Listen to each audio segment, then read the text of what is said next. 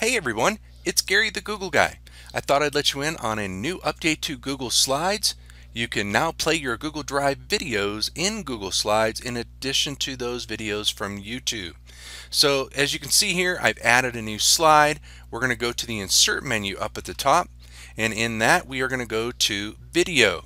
Now you'll probably see some familiarity here in terms of the first thing it gives us by search by URL, which was what was there before, and in addition to now you can add your files to Google Drive and then select them from here. So we're going to go to Google Drive. You'll see that you can access those things from your My Drive and Shared with Me and Recent. So we'll just select our snippet video here, select, and it will insert that video into our slide here, and we can do whatever we'd like in terms of manipulating it, making it a little bit bigger, a little bit smaller. And now that we've added the slide, we can now choose some different options here. If you just go into it while it's selected and you right click, you'll see an option in the menu pull up of video options. If you select that, it throws a pane out to the right side of your screen. You can actually choose when you would like the video to start and end, so you don't have to have just that snippet. Maybe there's 5 seconds, 20 seconds of a specific video that you want played, and you can select that start time and end time.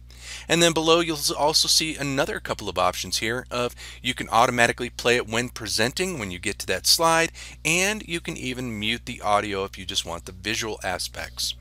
So just as an FYI as well, even though you have the option of being able to view your presentations in your web and mobile, you can only insert those videos from the web view, so just be aware of that. Also, if a person viewing your presentation doesn't have permission to view a video embedded within it, they'll also be prompted to request access. So anyway, just wanted to give you that heads up on that new update. Hopefully that'll help you out. So upload those MP4 videos or whatever you have from your hard drive into your Google Drive, and then you can insert those into your slide presentations. Thanks everyone, and have a great rest of your day.